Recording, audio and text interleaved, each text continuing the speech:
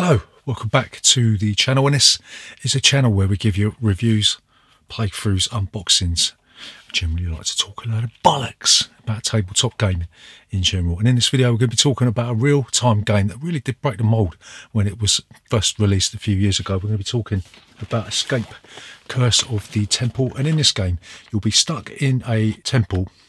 You'll be trying to escape the temple before the time runs out, whilst trying to accumulate as many gems as possible. That will make it easier for you to get out of the temple alive. So in this video, we're going to be giving you a very brief overview of the rules, of telling you what we do like, what we don't like. Then we'll come back and we will tell you whether or not Escape: Curse of the Temple is worth your time and bother today and in the future. So remember, if you're new here, please consider subscribing to this channel. Leave a comment in that section down below.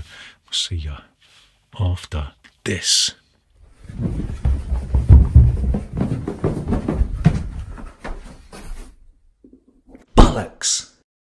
So, Escape: Curse of the Temple. How do you play this game? So this is a real-time, semi-cooperative game where you're going to be rolling dice as fast as you possibly can to generate icons that will allow you to take certain actions in the game.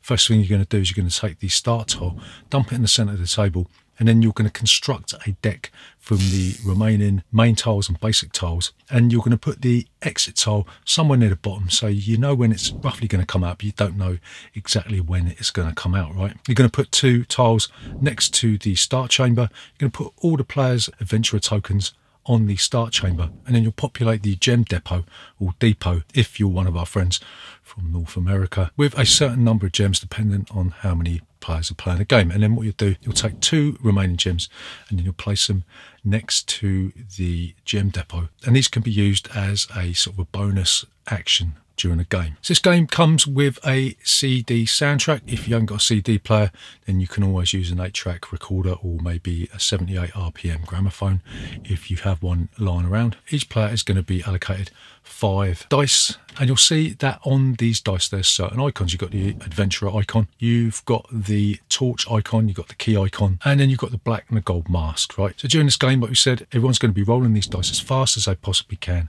and you'll be using the icons to take actions. So some of the actions that you can take in this game: you can enter a chamber. What you'll have to do, you'll have to look at the icons that are next to the chamber that you want to enter, and then you'll have to roll those icons on your dice, and then that will allow you to enter the chamber, right? The second thing you can do is that you can discover a new chamber. You'll have to roll 2 adventurer icons, and then you'll take the first tile from the stack, and then you'll place it on the table, but you'll orient it entrance to entrance. If any of the entrances are blocked, then you ain't going to be able to put the tile on the table, are you, stupid twat? So the next action you could do is you could activate a magic gem chamber. What you'll have to do, you'll have to roll keys and torches. You'll take one of the gems from the gem depot and you'll place it in front of you. This has an effect at the end of the game because the more gems that you get from the gem depot, the easier it's going to be to get out of the temple with your balls intact. So the next thing that you could do is you can escape the temple. You'll have to roll as many keys as there are in the gem depot plus 1, and if you do escape alive, then you'll be able to gift one of your remaining dice to another player that's still stuck in the temple, right? So the last thing you could do is you can provoke a turn of fate. What you'll be able to do is you'll be able to give up one of the 2 gems that you set aside at the beginning of the game. You have to put it back into the gem depot. Then all players will then be able to roll all their dice that are cursed and bring them back into the game. So like we said, this game lasts 10 minutes. There's a soundtrack that you are going to be playing in the background. This soundtrack triggers certain events in the game. The first thing you're going to hear is 1 gong, and then you'll hear the temple closing. This tells you that the game has started, and it sounds a little bit like this. So the second event will be triggered by 2 gongs, and this tells you that you will have to hurry back to the start tile before you hear the gongs again, right? So there's no point in hanging about. You've got to push your way past all the tossers and get back to that start chamber as quickly as possible, right? So the final event is 3 bangs of the gong, and this will tell you that the temple is going to start collapsing, and you better get a move on pretty sharpish before the temple collapses and you die. So the game ends when the timer runs out. If there's anyone left in the temple, then you lose, and if all of you make your way out of the temple before the time runs out, then you are going to win a game of Escape: Curse of the Temple. So what do we like about Escape: Curse of the Temple?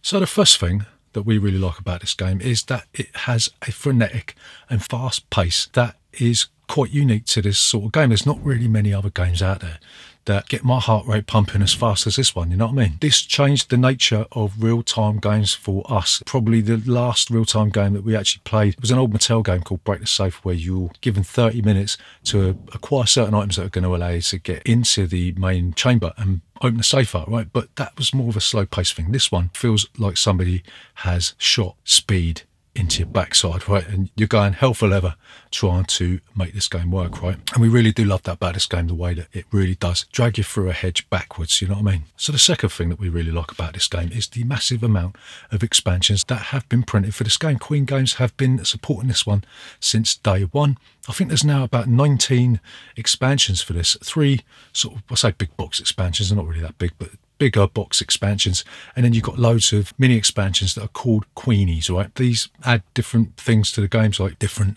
traps, or there's a quests expansion, there's an illusions expansion, and the Queenies add pit traps and all sorts of different stuff. So this makes the game really, really replayable, you know? So the third thing that we really like about Escape Curse of the Temple is that the 10-minute gameplay is just enough before my brain starts to explode. Having an attention span deficit means that I could play this game in fits and starts, and it never really grates on my head. The game is easy peasy to set up. I mean, the hardest part about this is like faffing about with the tiles at the beginning, but once you've got that down, you slap down the start tile, slap down 2 tiles either side of it, and away you go. So the final thing that we really like about Escape Curse of the Temple is the soundtrack not only adds to the theme of the game, but it also adds to the amount of tension that you are going to get in a game. I mean, if you imagine playing this game with just a sound timer, and there is one available in the game, funnily enough, then this wouldn't have the same impact as it does with that timer that is constantly sort of hurrying you along and pushing you and prodding you in the back, telling you to get your ass in gear, right? And the soundtrack you get out of the box isn't the only soundtrack that's available. Queen Games have given you loads of different alternative soundtracks that are available on their website. You can even go on YouTube and download some comedy soundtracks, like they've got a sort of a Benny Hill soundtrack, and they've got the Indiana Jones soundtrack as well. So the fact that there are so many soundtracks available means the game isn't going to get that stale that quickly. So what don't we like about Escape Curse of the Temple? So the first thing that we don't like about this game is I can't play this game with everybody that I would like to, because where it is so fast paced and it does get your heart pounding quite a bit, there's a lot of people I know that just aren't going to want to sit there and experience this sort of thing. Like my wife, for instance, she will not play this game with me because she doesn't like that feeling of panic, and I don't blame her. Right? A lot of people aren't going to like that sort of feeling. Basically, people who are prone to heart attacks should not play this game.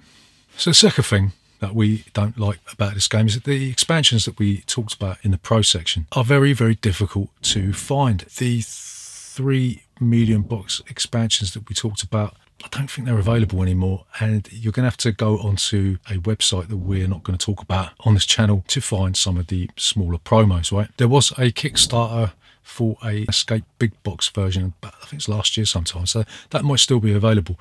But the trouble is once you've got the core box, you are going to want to get as much stuff for this as you possibly can, right? Because it is that good. And the fact that a lot of the stuff you simply are not going to be able to get hold of is a real tragedy. So the next thing that we don't like about Escape Curse of the Temple is that where this is such a fast-paced game, mistakes are bound to happen, and these mistakes cannot be unpicked. There's a strong possibility you're going to be rolling certain symbols and you're not going to remember what you rolled, or you think that you've rolled a combination that you're going to be using and you haven't. So where this game is timed, you're not going to be in a position where you can check and double check what you've rolled. So if you do make a mistake, then you're going to shoot yourself in the foot, right? So the final thing that we don't like about this game is that the random nature might not be for everyone. There's plenty of people we know that won't play this game because it is simply just rolling dice and hoping that you get what you can get. And it can be, on occasion, quite frustrating rolling the dice and seemingly all you're going to get is the cursed dice, and you're not going to be rolling the adventurous symbols that you need to progress through the temple. And if you don't get back to the start tile before the gong sounds, you're going to lose one of those dice permanently, right? So this game can be an exercise in frustration, but that's sort of alleviated by the fact that it only lasts for 10 minutes, but that still has put people off in my experience. So to summarise, is Escape Curse of the Temple still worth your time and bother today and in the future?